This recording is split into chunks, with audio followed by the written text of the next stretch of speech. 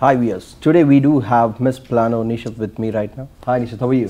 I'm good, how are you? Nice to meet you. Thank you for having me. I mean, it's pleasure is mine, all mine. Thank you. So, could you just tell us a bit about yourself, your childhood, your education? Of course. Yeah. So, my name is Nassat Parveen. I am the reigning Miss Plano United States 2018, and this title means so much to me because I grew up in Plano. I am originally from Bangladesh. My parents actually migrated here when I was 6 months. And so as a 6-month-old child, I grew up speaking Bengali and English. And then, I got exposed to our culture. So I learned Hindi and Urdu, Arabic. And then I picked up, just from living in Texas, I picked up Spanish and sign language. That's true. And then growing up, I had the best of both worlds because I grew up in a diverse culture. So I got to enjoy all the traditional Bengali foods, but then I got to also enjoy American culture, which is freedom and independence. And my parents have never limited me. And so because of that, because of the opportunities they had for me, I was able to go to the University of Texas at Dallas, where I'm currently still studying. And I'm studying neuroscience, which is the study of the brain and nervous system. And this field is so fascinating to me because I feel like when you study the brain, you basically know everything in life. Yeah, when you study brain, that's how you can read the other guy's mind, Exactly. Good. And that's very important in your field, if I'm not wrong. Yes, because my personal platform is on suicide prevention. And so I feel like if I can really dig deeper into the molecular level of the brain and understand why a person feels this way, then it helps me get my answers. And with those answers, I can help someone else out. That's right. That's really nice of you. So, how does the crown feel? The crown? Yeah.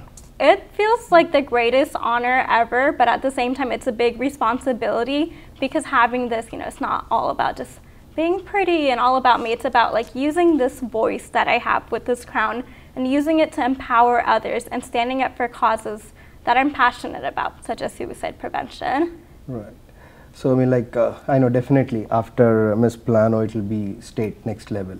So, when and where, this pageant is going to happen? So, it's going to be in San Antonio on May 5th. May 5th. And it'll be right next to the Riverwalk. We're going to be staying at the Minger Hotel, and it'll be so much fun because San Antonio has so much cultural and so much arts to it, so I'm excited for it. Definitely.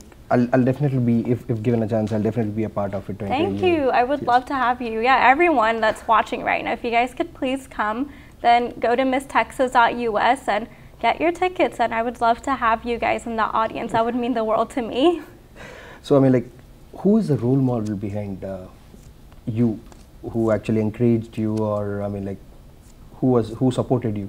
So initially it was my mom, and it's a funny story because I was never the pageant type. I was very shy. I didn't have as much confidence in myself, but then she was the one who said look, you have so much talent inside you. You need to show the world. And so she signed me up for this little pageant. It was called Miss South Asia Texas, which I didn't win, but from that experience, I had other directors that were watching, and they invited me to compete in their local pageants. And then from doing all these pageants, I got confident and I got a voice. And each time my mom, she would always help me. She's like, no, walk like this and talk with more confidence, with more poise. And so I would say because of her, I'm able to do all this. That's good. Yeah, she's your inspiration. And other than your parents, who are your role model? Who is your role model, do you think? So I'm a big Michael Jackson fan. Oh. And besides him being a great entertainer, singer, dancer, he was an amazing humanitarian. That's right. His message was all about healing the world, learning from kids. They are our future generation.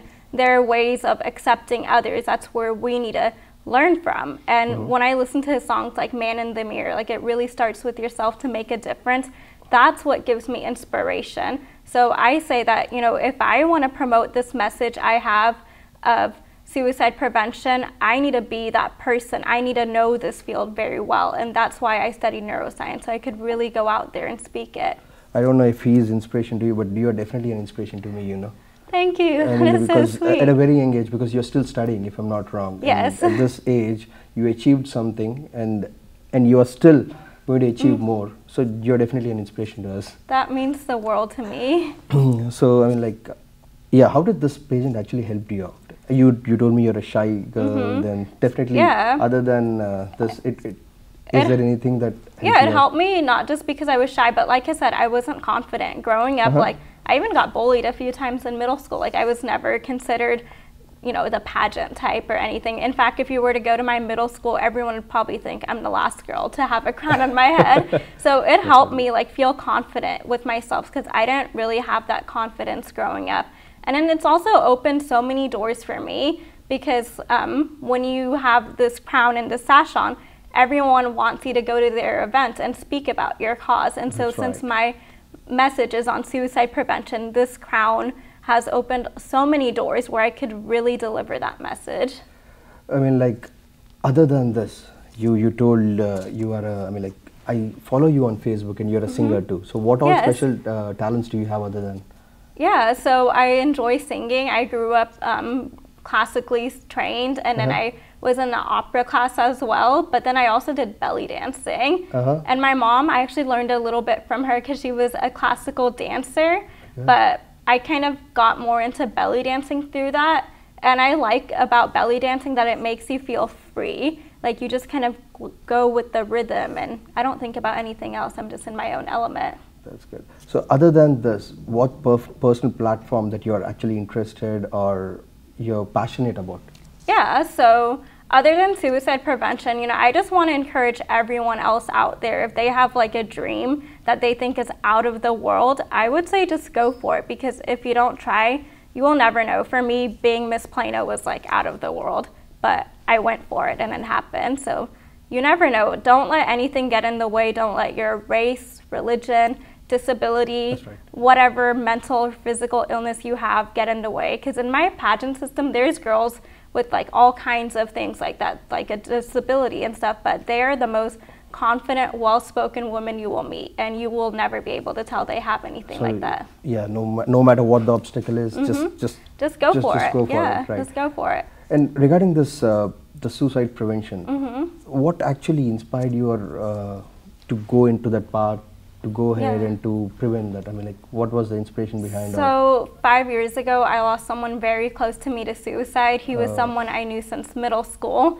And I remember I was 19 when I got the news. I was so shocked. This experience like completely devastated me. It was the first time I dealt with loss like this, and I didn't see it coming, because this person, he seemed very happy and optimistic. He was someone that I would never consider like this. And then I went for months asking the questions like, oh, did he not care about me like everyone else does? Did he not, you know, love his friends and family like myself? But then, you know, after I dug deeper inside the brain and I studied neuroscience, I learned that there's chemical imbalances in the brain. When a person is depressed, they can't see something outside of their pain. Their prefrontal cortex doesn't function properly. Their amygdala keeps sending these action potentials of it firing, like there's danger happening, kind of like what an anxious person goes through. And so when a person commits suicide, it's not because like they hate life or anything, they just want to end the pain because they can't see anything bigger than that. And so that's why I wanted to really use what I have to speak this knowledge to anyone else, and to let them know that if you feel this way, that there's hope for you, there's help out there, and that I'm ready to listen. Because a lot of times I think like we don't listen to these people, we kind of shun them away. We say like, oh, you can get over it, but it's not true. You know, they just need someone to be there for them. Yeah, to really be there, care. I mean, like, and I really see how close he is, because you almost ran into tears when you were telling it. Yeah, I get teary-eyed. Yeah, I mean, like, I'm sorry about it. It's okay. Yeah, so I mean, like, is there any way that we can actually help from our end to be a part of your team to spread this awareness? And yeah, of course. Like I said, just to really reach out to someone, look for these warning signs. If you notice a friend or family member is sleeping too much or not sleeping enough, eating too much, not eating enough, is drinking, is like kind of isolated, just go up to them and talk to them and say, hey, are you okay? Is there anything I can do for you? And then if they do, you know, have those symptoms and then you feel like they're suicidal, don't be afraid to ask the question. Say, is there any chance that you feel suicidal? And if they say yes, then that should be a good thing, because at least now they're able to express how they feel. And you should tell them like, I'm here for you, there's help for you, and you should encourage them to get help. Yeah. And so also being a part of organizations like NAMI and the AFSP, which I'm partnered with, is also a great way to get involved with this. That's really nice. So all, I mean, like, as a personal, from a personal end, you go ahead, if you see any form of, I mean, like, if he is not stable, just as not normal, you talk to him, you get as much as information, and just try to console him from our end, I mean, like, an individual end. Exactly. That's really good, yeah, definitely. Yes. And yeah, we had a talk about Miss Plano, then state level. Now how about Miss USA? So when are you planning to be a part of Miss USA? And so hopefully once I win Miss Texas United States, I get to compete in Miss United States.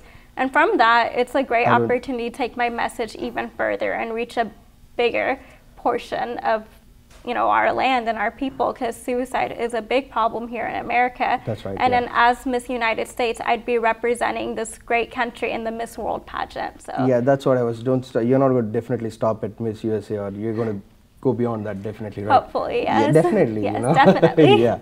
So is there any message that you want to give for younger girls? Yeah. Yeah. I just want to tell all the younger girls out there, don't be afraid to do something that you feel is out of the norm, because doing pageants like this was something that was completely out of the norm. If you dream of being the next Miss World one day, why couldn't you? You could go do it. You could do anything you want. Don't let like whatever you feel is getting in the way stop you. In fact, at my last event, it kind of broke my heart. A little girl, she came up to me and she told me, "Miss Plano, how did you get your crown? Is it because you're pretty and skinny?" And I was like, no. And so that's a big misconception we have in pageants, because you see all these pretty girls, but then we're just all normal girls out there. Our theme, in fact, in Miss Texas United States is called "This Is Me," like just to show people, like, look, I'm the everyday girl. And I told this little girl, like, no, it's not about that. It's about confidence. It's about, you know, having passion and wanting to do something for others. And I'm not a skinny girl either. I'm curvy and I'm perfectly confident in my own skin. And so you should be too. You are skinny, you know. Thank you. And to be frank enough, really, I mean, like, I don't know the message, the girls would get it or not. I got the message to be really confident. Yeah. I'm basically a shy type of a boy, and I mean, like, I'm scared of things, you know. I mean, after having a talk with you, I'll definitely jump into things, and no matter what the obstacles are. Yeah. It's really pleasure having you. Thank you to be a part of us.